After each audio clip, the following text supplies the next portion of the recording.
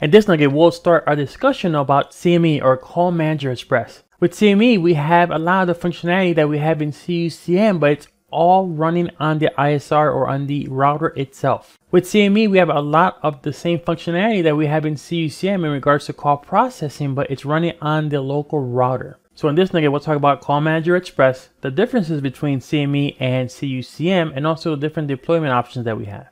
Cisco Unified Communication Manager Express. Also, you see the abbreviation, as many of us know it, as CME, or you may see it as CME. So when it comes to Call Manager Express and CUCM Unified Communication Manager, there's a lot of similarities. We have call processing. We also have features such as hunt groups. We have call park, so we're able to park calls. We have paging. We have the ability to do conferencing.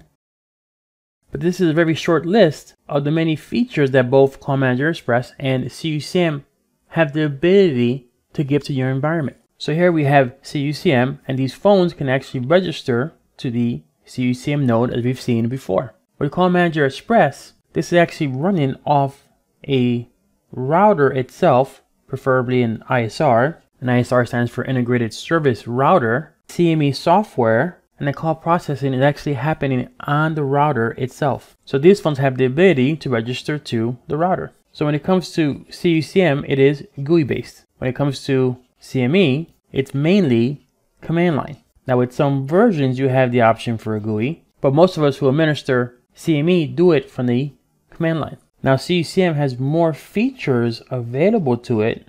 Okay, it's a full-fledged solution in regards to an enterprise, where CME has core features, but some of the advanced features you will only find on CUCM. With CUCM, this is a multi-site solution, where CME, since it's installed on the router itself, it's really a per-site solution. So with CUCM, you can have multiple CUCM servers, and you can have many sites. Your infrastructure actually register or talk to one of these communication servers, therefore making it really scalable. Now with CME, it's not that scalable as we discussed, is because we have to install and run this application off the router itself. So if you had multiple sites, like in this example here, we would have to run CME on each site. So taking that one step further, if we had multiple sites, each having CME installed, then we have to manage each CME instance separately, which is in regard to dial plan, directory numbers, ePhones, compared to CUCM, where this is run off the publisher node, and then we have subscribers that gets replicated to all of the subscriber nodes within your infrastructure. Where CUCM is considered an enterprise solution, Call Manager Express, it's good for smaller deployments. Make some room here.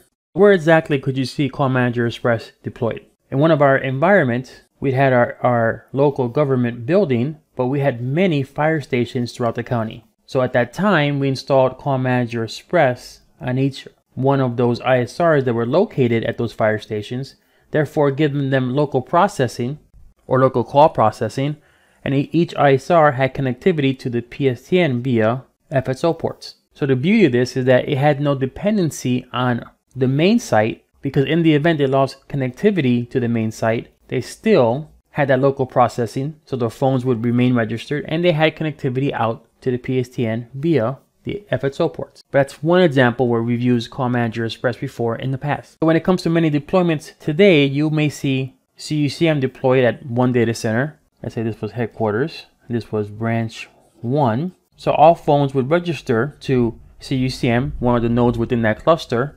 Then the other remote offices would come across the WAN, so using a layer 3 device, and therefore having connectivity to that CUCM cluster, so those endpoints could register and have all those features that CUCM can provide. And today, that's how CUCM is deployed a lot without the presence of CME whatsoever. So when you have CUCM, there is a need to have connectivity over to the PSTN, and that's done by a separate voice gateway, or it could be a cube, but that will give you connectivity to the PSTN or to the ITSP. With Call Manager Express installed, it itself could terminate that connection to the PSTN or the ITSP. So that's another key difference when it comes to CME versus CUCM. So today, a lot of folks deploy CUCM without the need or requirement for CME. So they may have phones at their headquarters register over to CUCM or one of its subscriber nodes that could be located in a data center. Then other phones at remote offices would have WAN connectivity across a layer 3 device and therefore be able to register to CUCM to take advantage of the features and also be part of that infrastructure. But this requires that all your remote offices have some type of WAN connectivity to wherever your CUCM servers are located. Now back to my example where these were firefighters or fire stations. You could have a bulk of your users, those folks that are not firefighters, right, at the main site, connect to CUCM and register and have that call processing there.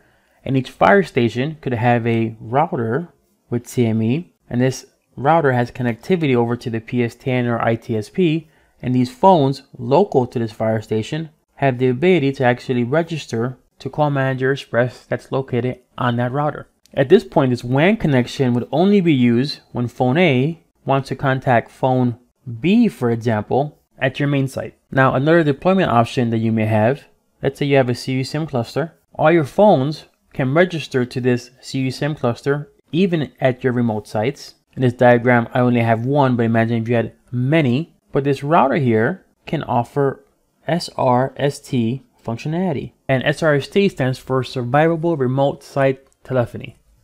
And what SRST is a slimmed down version of Call Manager Express. So it doesn't support all the features of Call Manager Express. And you may ask, well, why is it some of the features? The reason being, SRST is intended for a short-term solution. For what? Let's say you had an issue with your WAN. So you lost connectivity to your CUCM cluster. So at this point, your phones at these local sites can then fail over to that local router running SRST and still give them functionality. In regards to call processing, and if you had a connectivity out to the PSTN, then at that point, your users here can still make outbound calls out to the PSTN. Let me change that color. Outbound calls out to the PSTN. And they could also, if you had a DID block, have numbers come into that site even though they've lost connectivity or WAN connectivity to your CUCM cluster.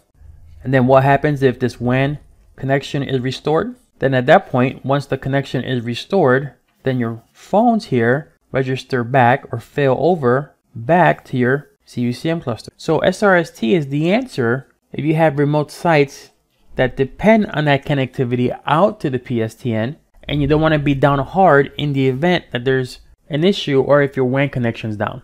Those are some of the deployment options that we have with Call Manager Express, but as we indicated earlier, Call Manager Express runs on that router. This is a good stopping point. In the next nugget, we'll talk about CME in regards to the versions of CME that are out there, how we determine what version of CME we are going to run, and some of the things we have to plan for if we do truly want to deploy CME in our environment. In this nugget, we start our discussion about Call Manager Express. We saw the differences between Call Manager and CUCM, and we also spoke about different deployment options where we could leverage CME to either run call processing locally at other sites, or we can use it as a backup solution in the event that the WAN connection to either a corporate site or a main data center was down. I hope it's been informative for you. I'd like to thank you for viewing.